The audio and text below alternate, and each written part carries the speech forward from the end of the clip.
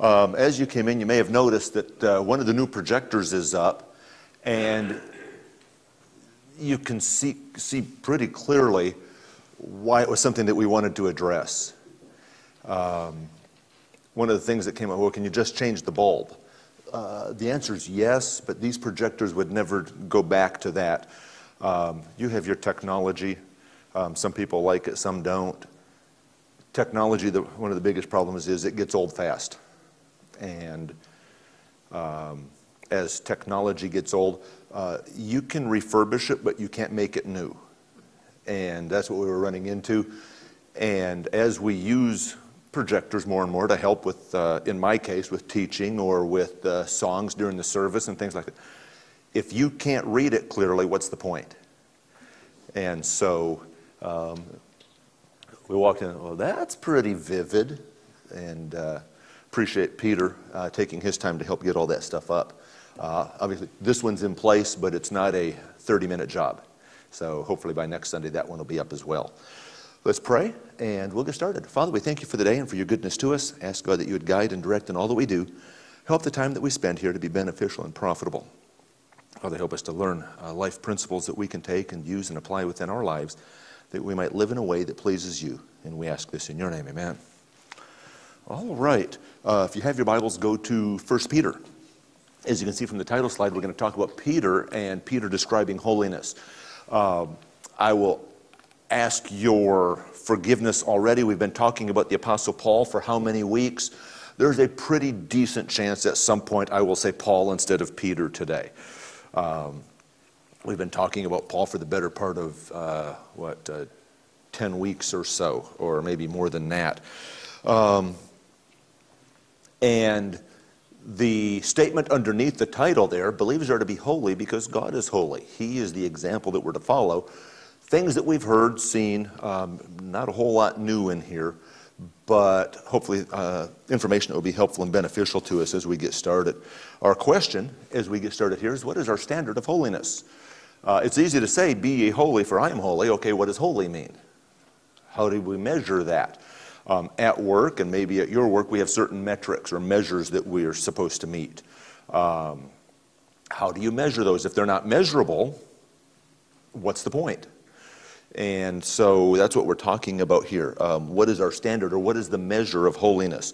Our verse, as we get started here, the same verse that we had last week. For our conversation is in heaven, from whence also we look for the Savior, the Lord Jesus Christ, who shall change our vile body, that it may be fashioned like unto his glorious body, according to the working whereby he is able even to subdue all things unto himself. Probably for next week, I'm going to not necessarily divide it up, but add some color to this to kind of show the different thoughts and ideas that are within it. There's so much information within a lesson that we very seldom spend much time on this verse.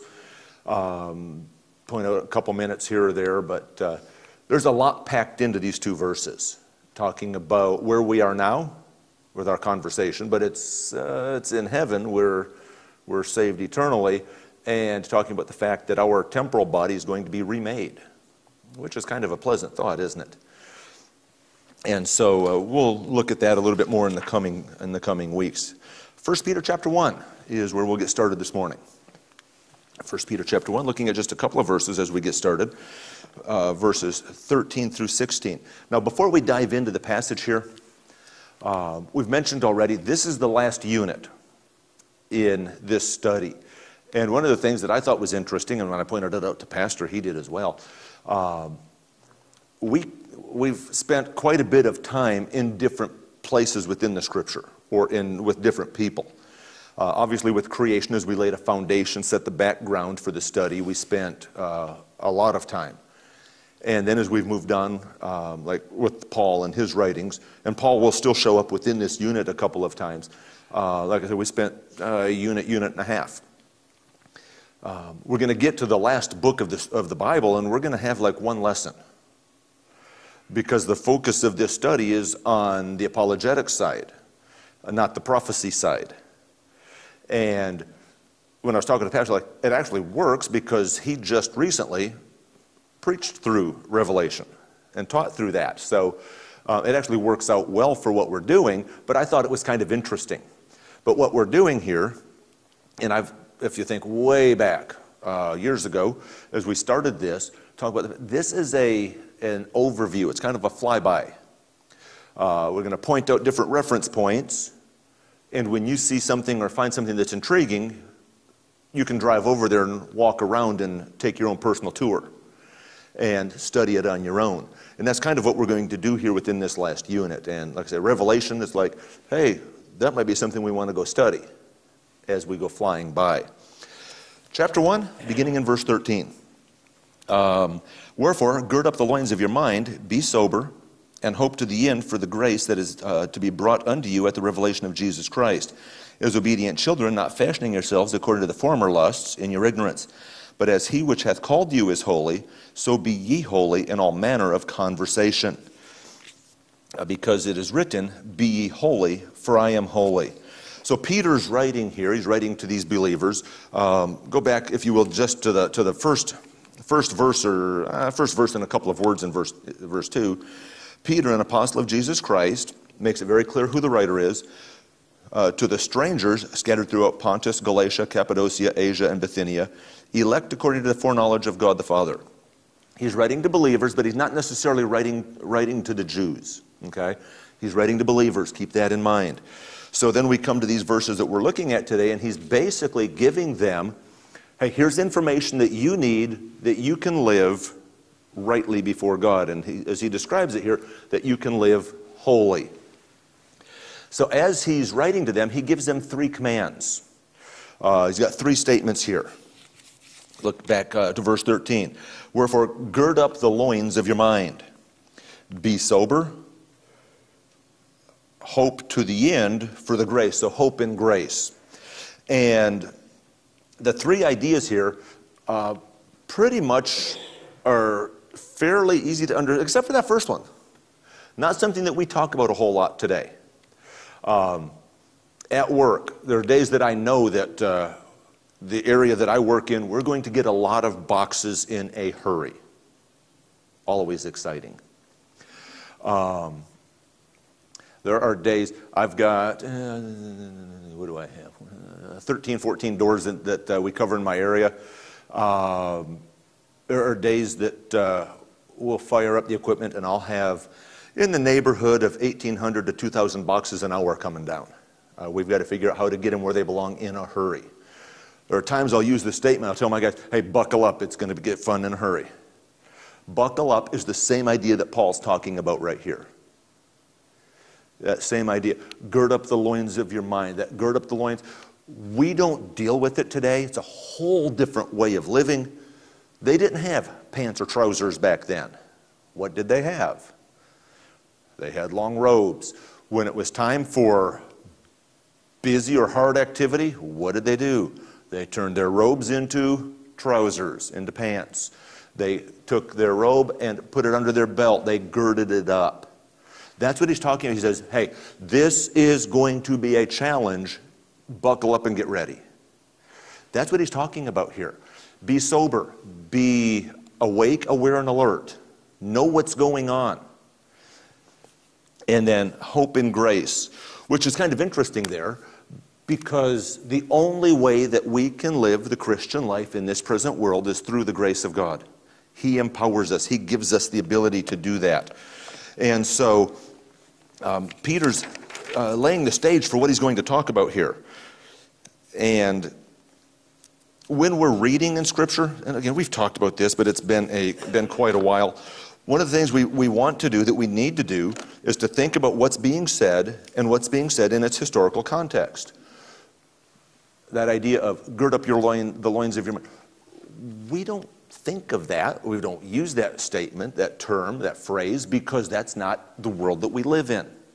But they knew exactly what he was saying. Let me look here. He talks about this grace, and this grace that is given, brought to you at the revelation of Jesus Christ. So how do we get this? When we know Christ, then that grace is made available to us. Verse 14, as obedient children. he's writing to them and he says that we're to obey God as a child would obey the father.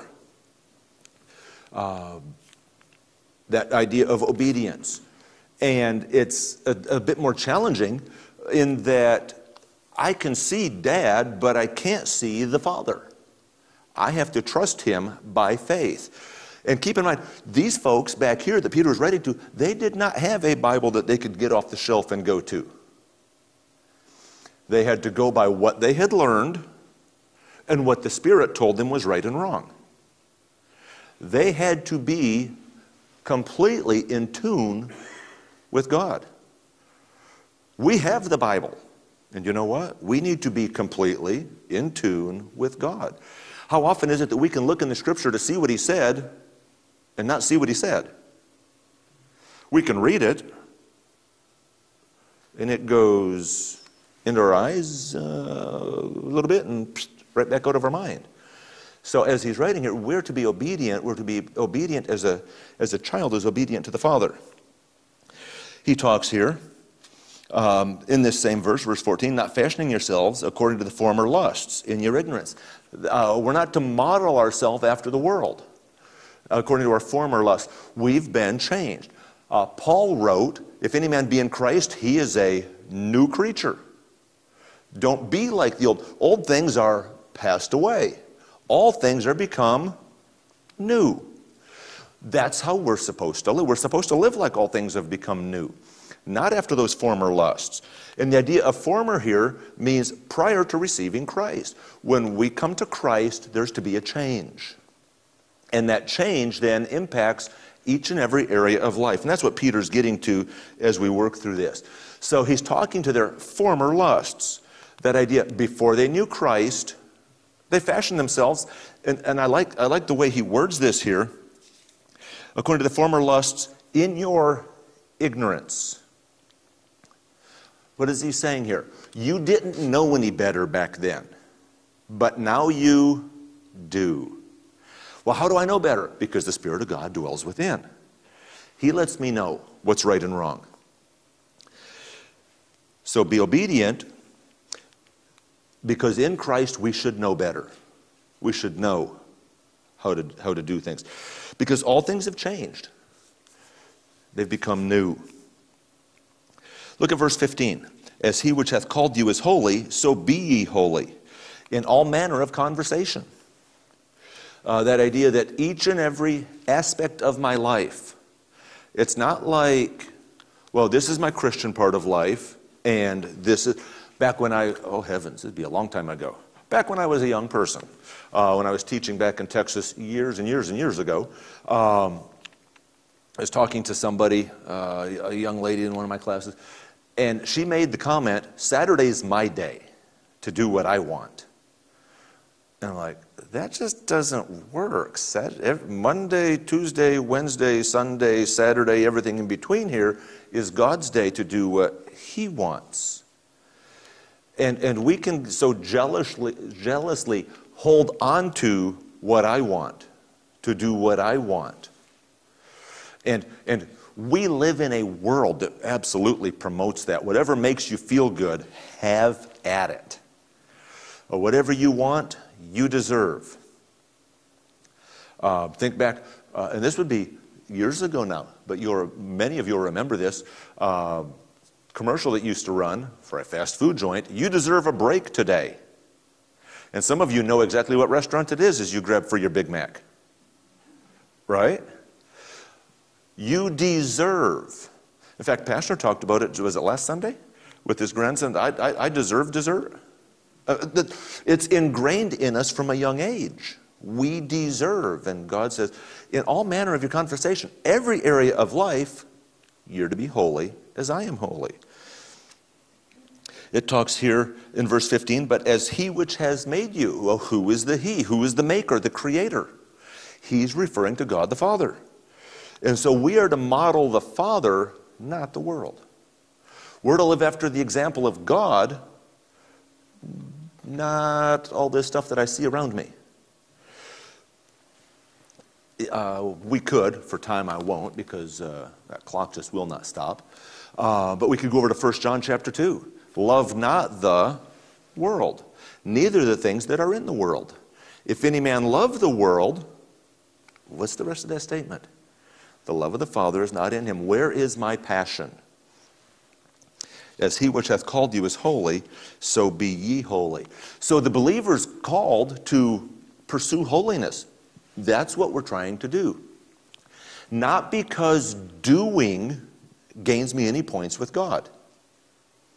And we talked about this, it was last week or the week before.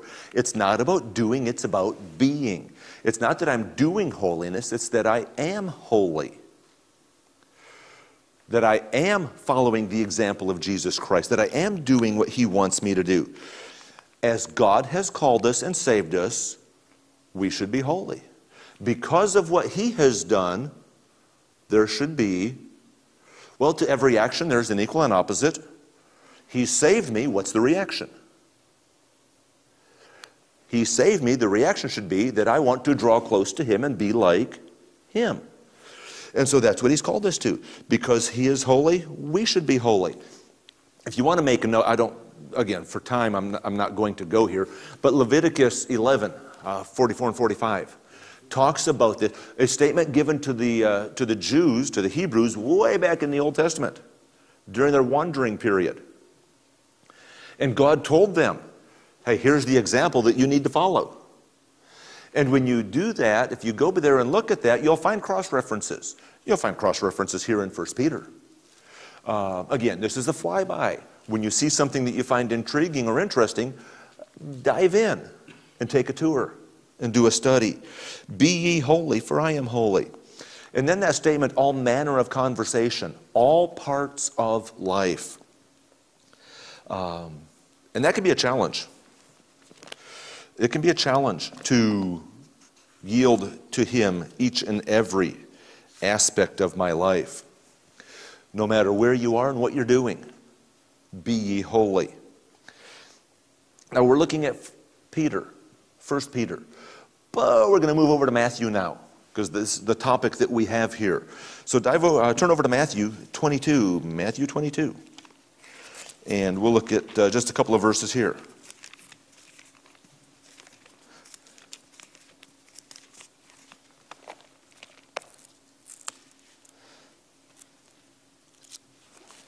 Matthew 22 and verse 34. And Matthew's writing here, and he's talking about the first and the great commandment. But when the Pharisees had heard that he had put the Sadducees to silence, they were gathered together. Now, that would have been an interesting discussion to be privy to, because the Pharisees did not think much of the Sadducees. So they were probably like, hey, this is fantastic, but we better be careful, because he obviously knew how to deal with them. They were concerned about Christ, but at the same time, they were glad. So then they have a question.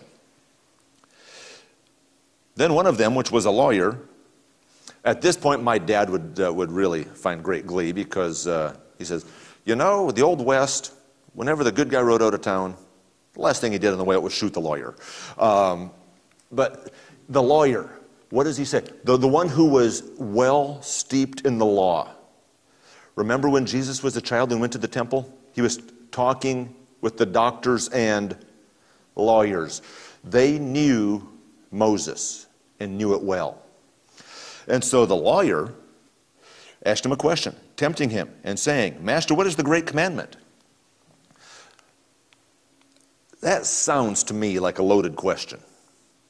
It's a fair question, but they knew what answer they wanted. And Jesus said unto them, gave them exactly what they wanted to hear. Thou shalt love the Lord thy God with all thy heart, with all thy soul, and with all thy mind. This is the first and great commandment. And he doesn't stop there. They asked for the first, he gives them the first and the second, which isn't exactly what they wanted. This is the first great commandment, and the second is like unto it, thou shalt love thy neighbor as thyself. On these two commandments hang all the law and the prophets. He says everything else is hinged on these. You do these, the rest of them fall right into place.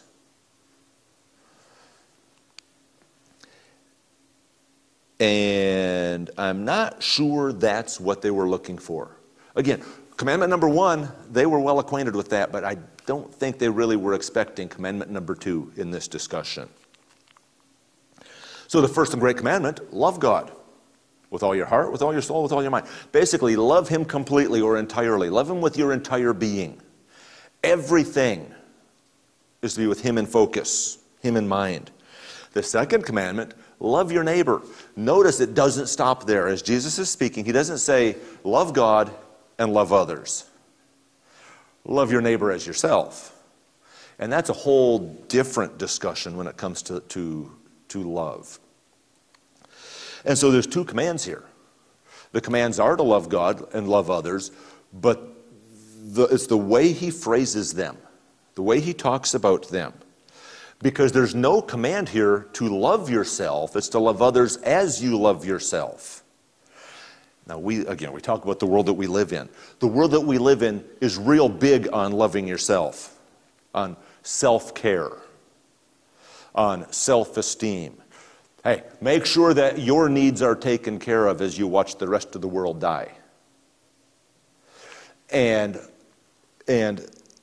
Matthew is recording the words of Christ. It says, love God completely. Love others as you love yourself. Just like you see that your needs are taken care of, look around and see who you can be a help and a blessing to. And so that kind of sets the stage then for what does it mean to live holy? Well, I need to live with him in focus and with them in mind. All right, let's go to Ephesians chapter 6. Ephesians chapter 6.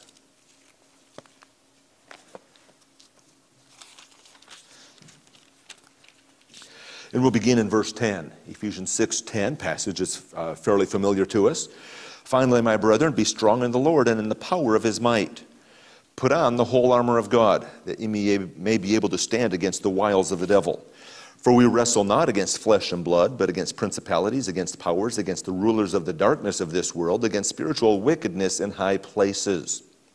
Because of this, then take unto you the whole armor of God, that ye may be able to withstand in the evil day, and having done all, to stand.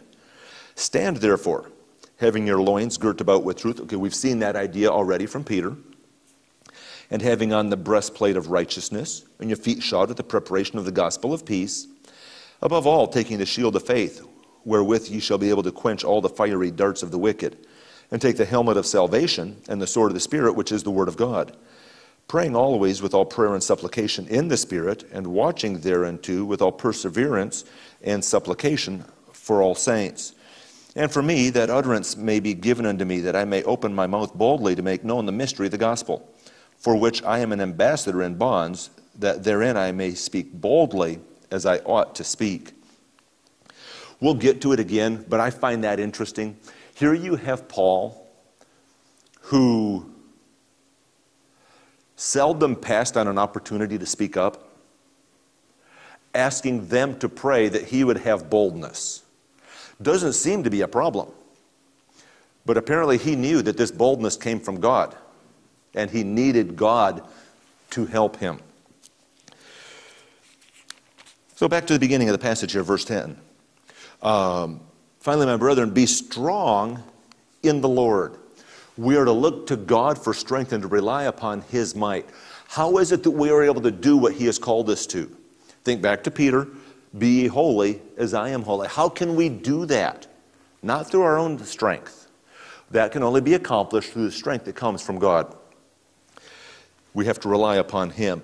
And as he writes here, he uses an analogy that each and every one of them would understand, that of the Roman armor.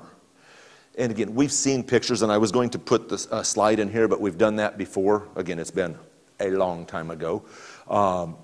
But you've seen pictures of the Roman armor. It's not like the Middle Ages, where they had their big armor that you see standing up in the museums now. You didn't get into the Roman armor, you put it on. And he's talking about something that they very clearly understood, that armor.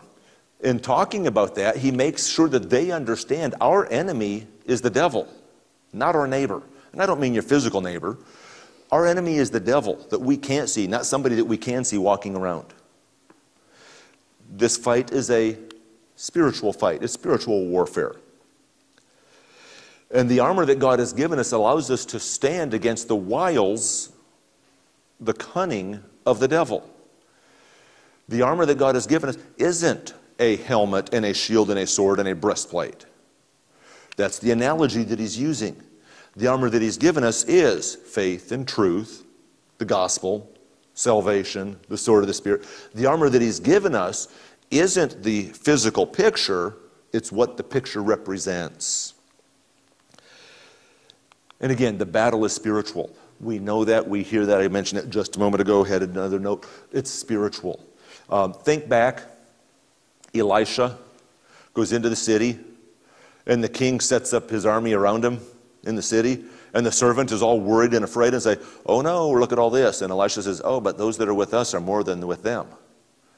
God opened his eyes that he might see. And then God opens the servant's eyes and he looks out there and he sees the host of the Lord encamped around the enemy. It's a spiritual battle. We can't see it. Because we can't see it, we don't think about it often, and we don't fight it often. Not that we aren't engaged in the fight, that's not what I mean. But this is the generic we, okay? But we don't take it as real. We live our life one day at a time, paycheck to paycheck. God help me to have enough money at the end of the month. And we don't realize, hey, there are far more significant things at stake here. The battle is real, and it's a spiritual battle. Within this discussion here, that you may be able to stand against the wiles of the devil, we wrestle not against flesh and blood. And notice what it says here in verse 12. Principalities, powers, rulers of darkness, spiritual wickedness in high places. The devil has his minions to do his bidding. And we've heard this, we talked about this, Pastor may have mentioned it recently. The devil is not omnipresent. Where he is, he is. Where God is, he's there and everywhere else too. There's a huge difference there. And a lot of the time that we are fighting the devil, a lot of times we're fighting our own temptations. And we need to understand the battle. We need to be aware of the enemy. The devil's walking around as a roaring lion. Sometimes he's not roaring too loudly, though, and we walk right up and don't realize he's behind the bush. Okay, we need to be aware of the devil, that this enemy is out there. We can't see the foe, but the foe is present. Elisha's servant can't see all those angels encamped out there, but they were there before God opened his eyes. Elisha knew they were there, but the servant didn't. A lot of times we can't see the enemy. They're still there. And God's angels are still there too. Through all of this great battle that's taking place for the hearts and minds of men, through all of this, we need to stand. And we need to stand, and we need to still stand. Look at the end of verse 13. Okay, you may be able to withstand, and having done all to stand. Verse 14, stand therefore. You think he's trying to make a point? We can't fight the battle laying down. We need to stand. We need to be engaged and involved. And God has equipped us that we might stand.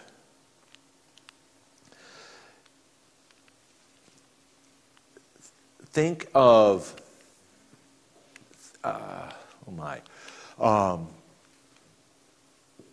football season's just about done. Okay, let's think of football players. Depending upon where they're playing and what kind of surface they're playing on, how many different pair of cleats or football shoes do they have? They've got shoes for playing on natural grass. They've got different shoes for playing on the old AstroTurf, or now it's athletic turf. Sometimes they've got multiple types with varying depths of the cleats. They've got all these different types of shoes. but they're playing the same game regardless of where they're playing. They have different shoes to help them to do what they're supposed to do under any given circumstances. God has given us, He's equipped us that we can stand. He knows what we're dealing with. He knows what we're faced with. When we go to Him and pray and ask Him for His strength that we might do what He's called us to do, that we might stand, He gives us exactly what we need. He equips us. We must stand. He's equipped us. And the elements of this armor are paralleled with then qualities or necessities of the Christian life. And that's what we'll look at here for these next few minutes. The belt. He talks about having your loins girt about with truth. That idea, again, we talked about that. Going to take our robe and turn them into trousers. Well, how do we do that? We're girt about with truth. We have this belt on, and this belt serves a purpose. It's not ornamental. The Roman army, they didn't carry too much that was ornamental. They were involved in one job, and it was not fighting wars. Their job was winning wars. And they were outfitted for one purpose, and it wasn't to fight. It was to win. And so they only had with them what they needed. And the belt was important because the belt allowed them protection in their lower organs, but it also allowed them to take their robes and turn them into pants so that it's easier to run and fight without having something that's going to grab onto the hem of your garment and things like that. Okay? It's important. And so they have this truth here. Truth for us today. What does it tell us in John 17:17? Thy word is truth. We have truth available to us. We live in a world that is really confused.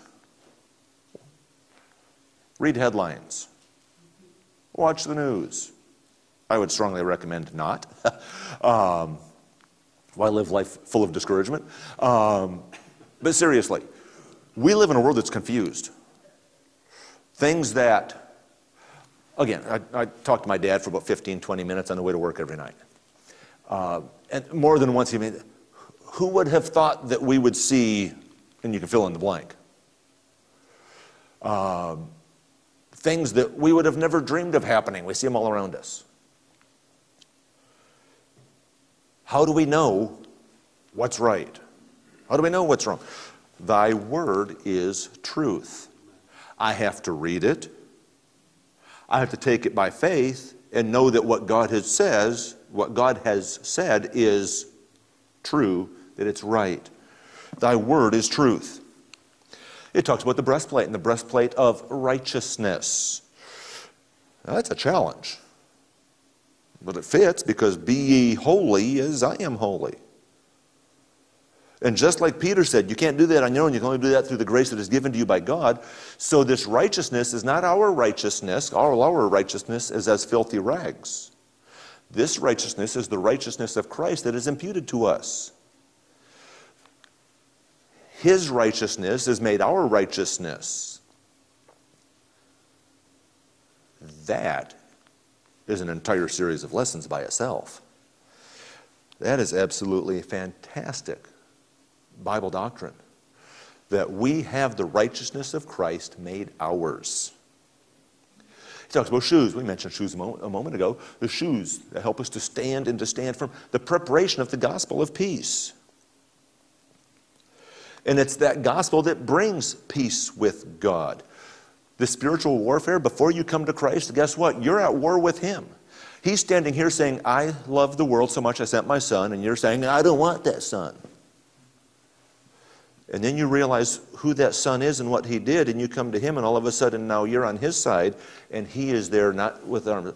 He's enveloping you. How do we get that peace with God? It comes only through the gospel of Jesus Christ. To know that He came and He lived, He died, He was raised again, and through this we can have the forgiveness of sins. We have that shield of faith. And it's by faith that we can overcome temptation. Faith what? There hath no temptation taken you, but such as is common to man. But God is faithful.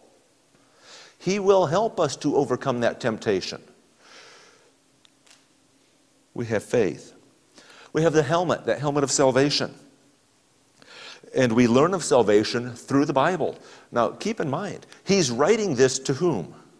If we go back to Ephesians chapter 1 in the very beginning here, he's writing to believers. So it's not that they're getting saved each and every day, but they're living in salvation.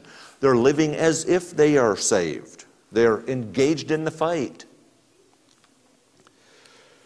They have that confidence of their salvation. I wear a hat 6 days a week, probably 14 hours a day, or thereabouts.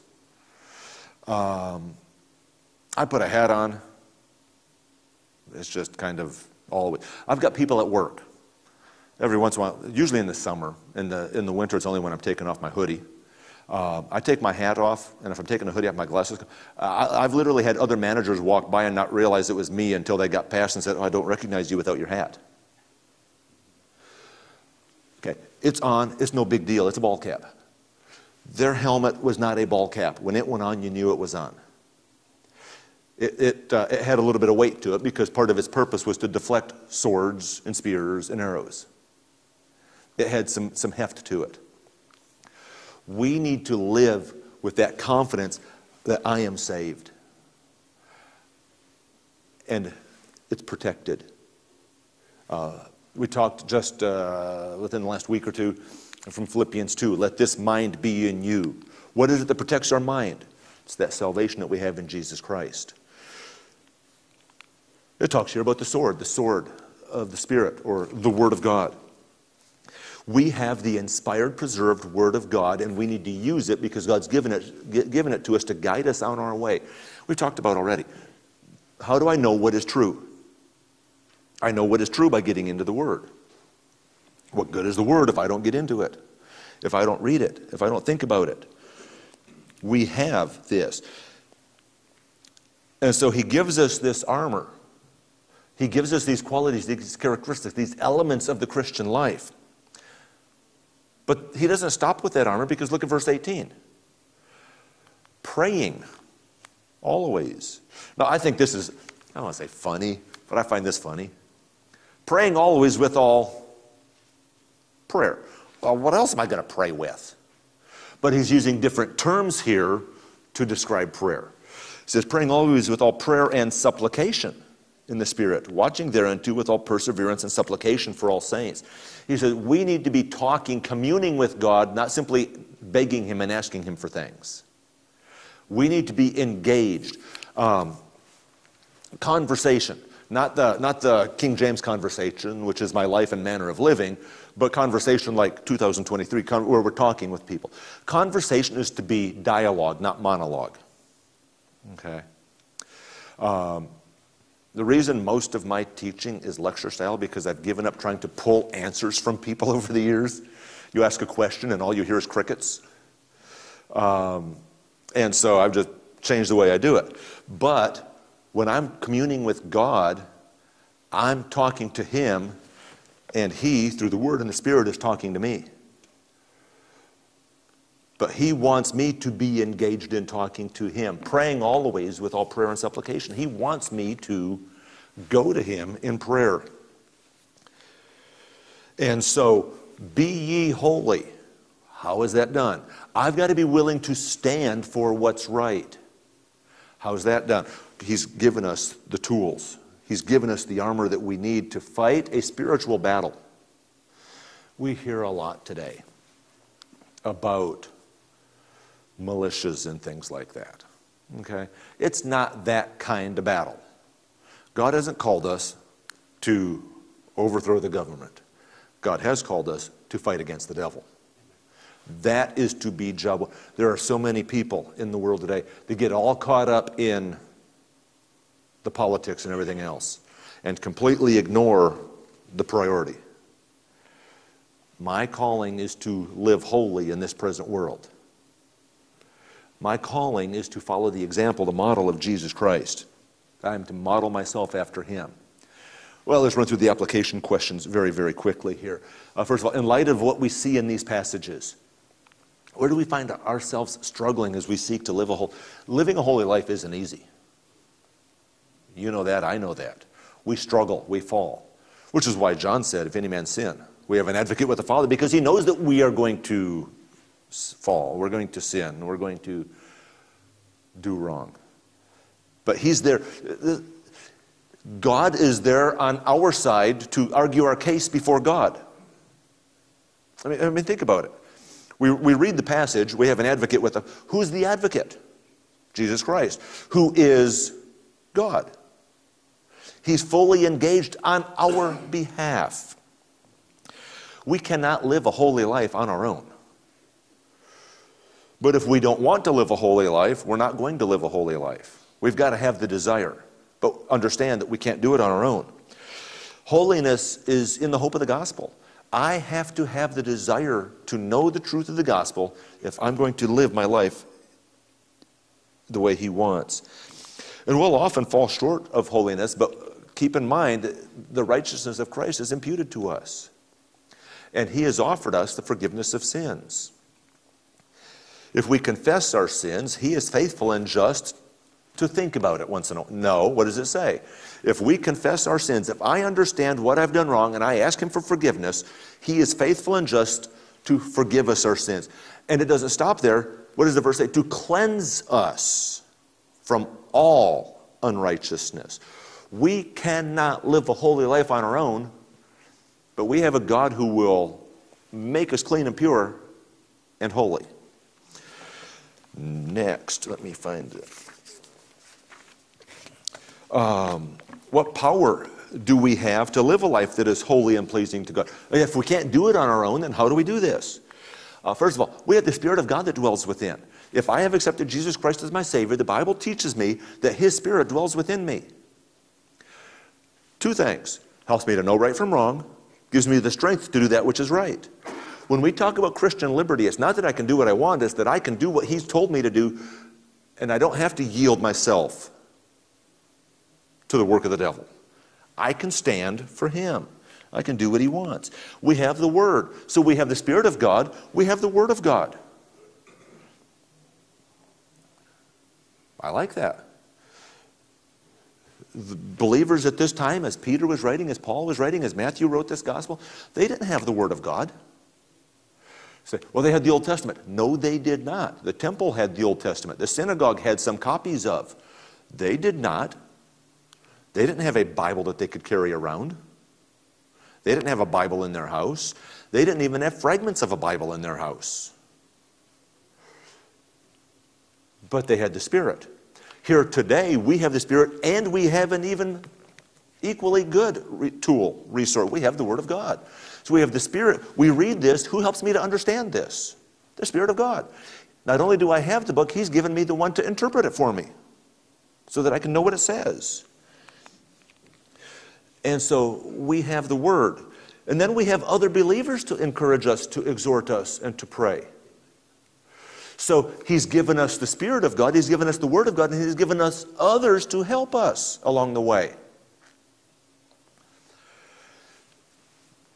We stumble, we fall, we ask God for forgiveness. We've got others to help us and to help us to bear the load. Bear ye one another's burdens, and so fulfill the law of Christ. 1 Corinthians 11:1. Again, for time, I'm supposed to be done in like 30 seconds. In 1 Corinthians 11, when Paul was writing to the Corinthian believers, and he told them to pattern themselves after him, to follow his example. And I mentioned before, that is a rather audacious statement. And that can be a dangerous statement. Because others can set a good example, but it's Jesus Christ who has set the perfect or the ultimate example. And I need to understand that. I can say, man, I wish I could live my life the way he does. But I need to always keep in mind that my ultimate example is Jesus Christ. Doesn't mean that we can't talk to others and say, hey, could you help me because I want to do... But always understand that he is the one that we're supposed to follow. Many people would say that they reject Christianity because of the hypocrisy. There's nobody perfect, not even you and I, not other believers. There's nobody that's perfect. And we're to evaluate by Christ, not by people. Well, Christianity is so bad. Well, you know what? Christians aren't the measure. Jesus Christ is the measure. With that in mind, we always need to understand that there are other people watching. And then the last one, when we're confronted by skeptics, there are those people again that they don't want to believe. They reject the Bible. Why is it important to remember that they are not the enemy? They could be your neighbor, your coworker, maybe family. They reject the Bible. They don't want to hear it. Keep in mind, they are not the enemy. It's a spiritual battle. We may face believers who are adversarial and confrontational, but the battle is not physical, it's spiritual. It's not the people around us. And God has told us to do what? We are to pray for our enemies. Not to fight against them, to pray for them. And so Peter admonishes them to live the holy life. Not to do, but to be. To be like Christ. Father, thank you for the day and for your goodness to us. I ask, Father, that you would take the principles that we see within these passages, God, that you would apply them to our lives. Help us to have a desire to live the way you've called us, to live in a way that pleases you. I ask you to be with Pastor, give him the words to say in the service to come. Help us to have hearts and minds that are open to what you have for us. And we ask this in your name, amen. Have a great day.